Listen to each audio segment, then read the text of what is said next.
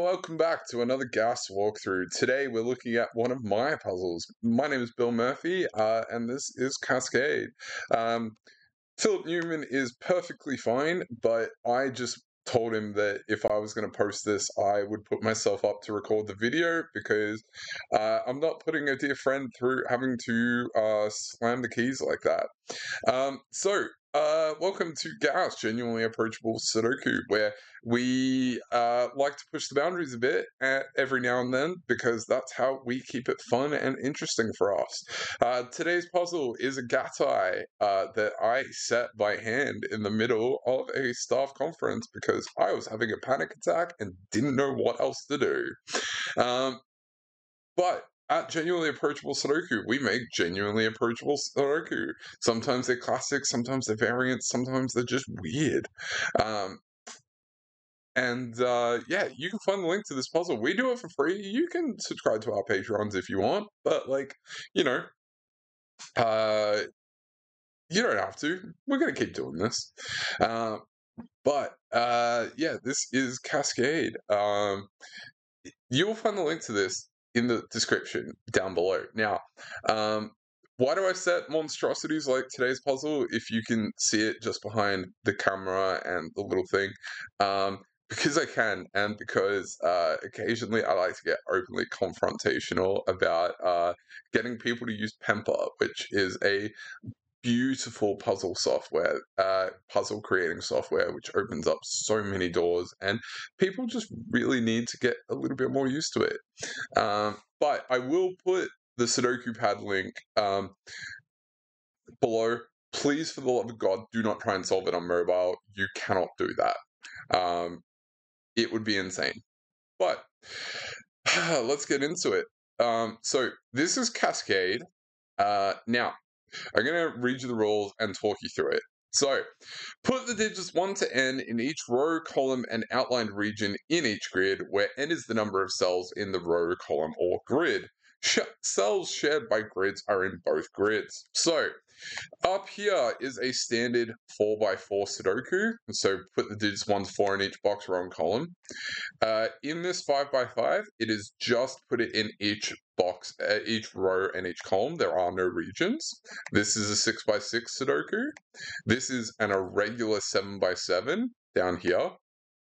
And over here is an 8x8. That's regular too.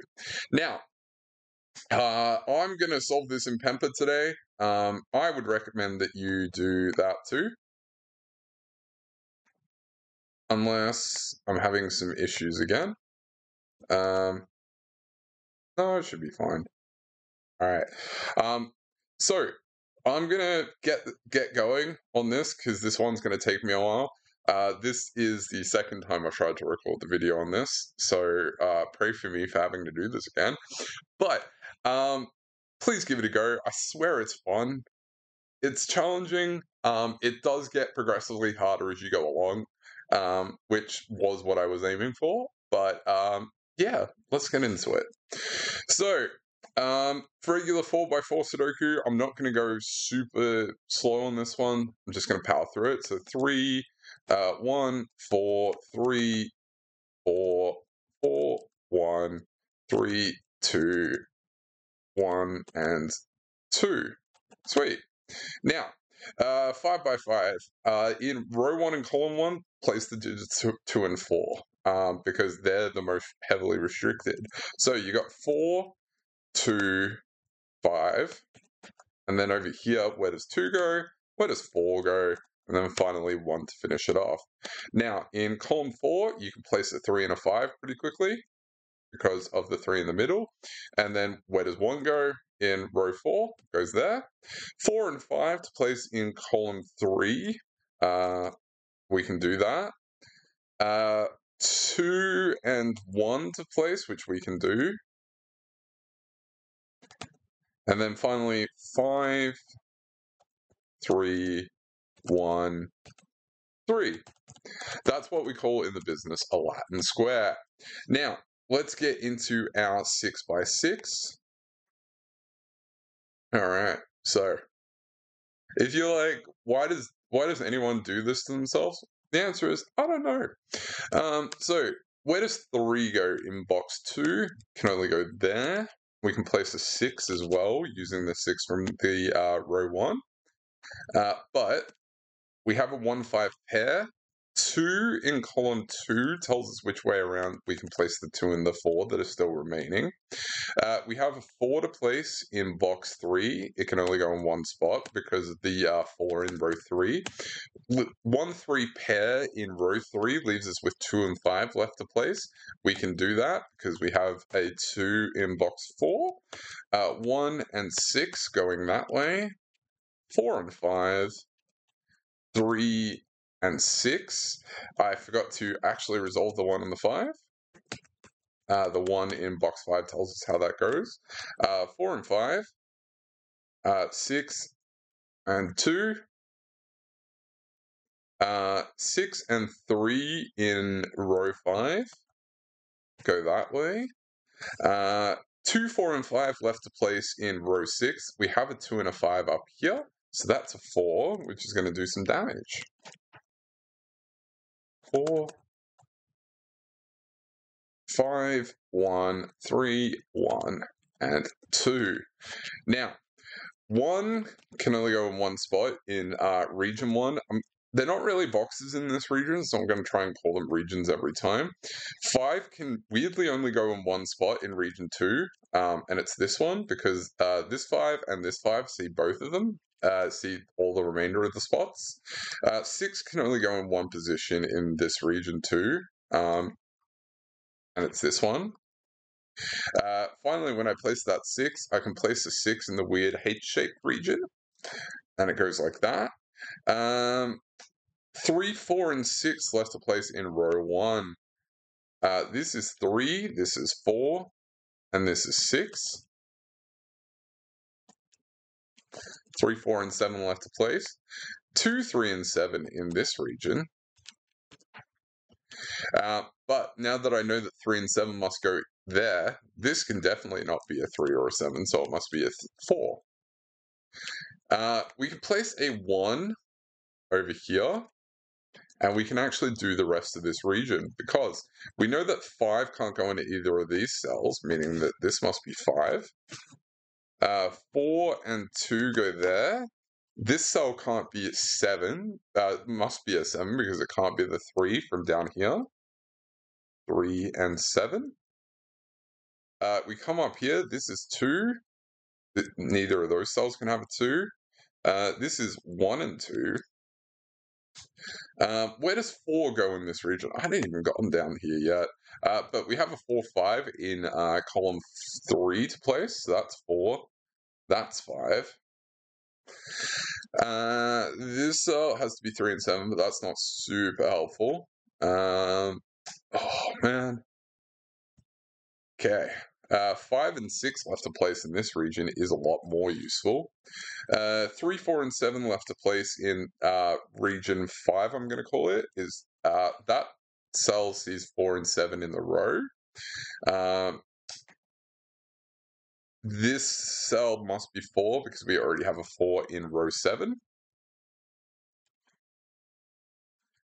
Where does 2 go in row 4? Well, can't go there, so it must go there. That's 2, that's 1. 3 and 7 left to place. But 5 and 7, we know which way around they go. In column 6, I have to keep changing it every time. Alright, 5. And then 2, 3, 6 left to place in that final region. So we'll put a 3 in here. 6 and 2. Apparently my computer cannot handle... Oh, don't you dare do that to me. Alright, 3. Apparently my computer cannot handle recording in OBS and solving... Oh, don't you... And solving in Pemper. But mercifully, there's not that much more to go. Except for the very sinister 8x8. Now, let's come down to our 8x8. Now, where does 4 go in this first box? This was the cute thing I liked about putting the 2, because it takes up one of the spots that 4 can go. Now, 5 can only go in one position in this final box. So we're going to put 5 in here.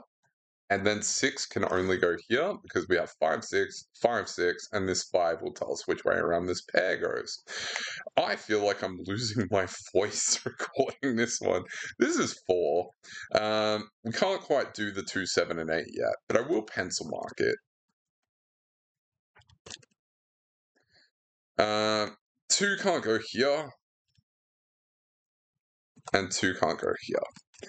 In row 7, I can only put 3 here.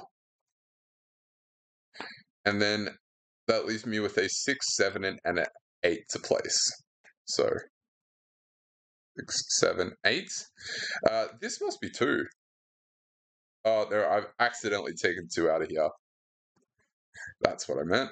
All right, so let's come somewhere else. Let's go somewhere else.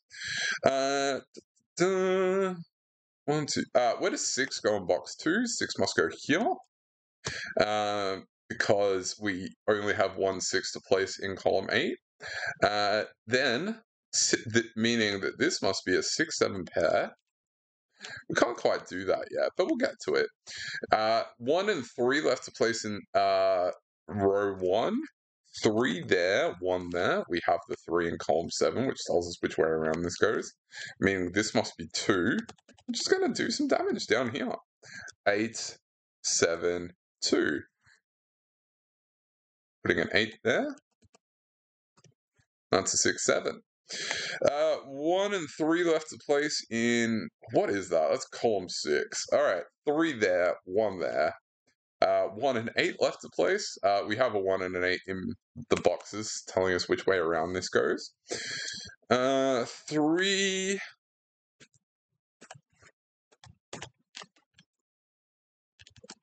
2, 4, 5 left to place there.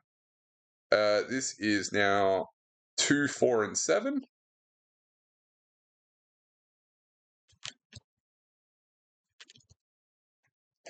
All right, and I'll clean up my pencil marks too, because that's always really useful.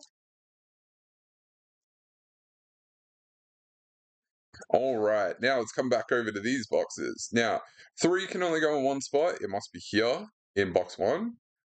We cannot quite do the 1, 5, and 8 yet, but that's fine. 1 can only go in one spot in box 3. It must be there. Now we can do box 1. So that is 1. And then we have a 5 and an 8. The 5 down here tells us which way around this goes.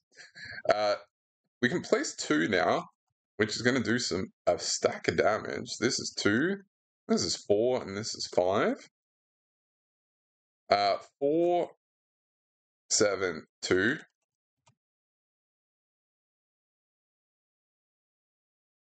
4, 6. And 5 and 6 left to place in this one. We can do that. That's because of this 5 in row 2. This is 5. This is 6. 7 and 8. This is a naked single 7. So that's 7. That's 6. That's 7.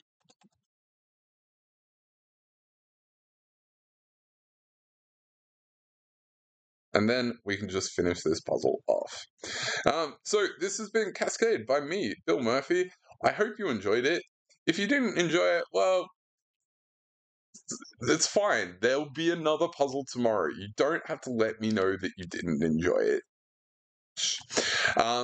Regardless, have a lovely rest of your day, morning, afternoon, evening, or night, and I will see you next time. Bye!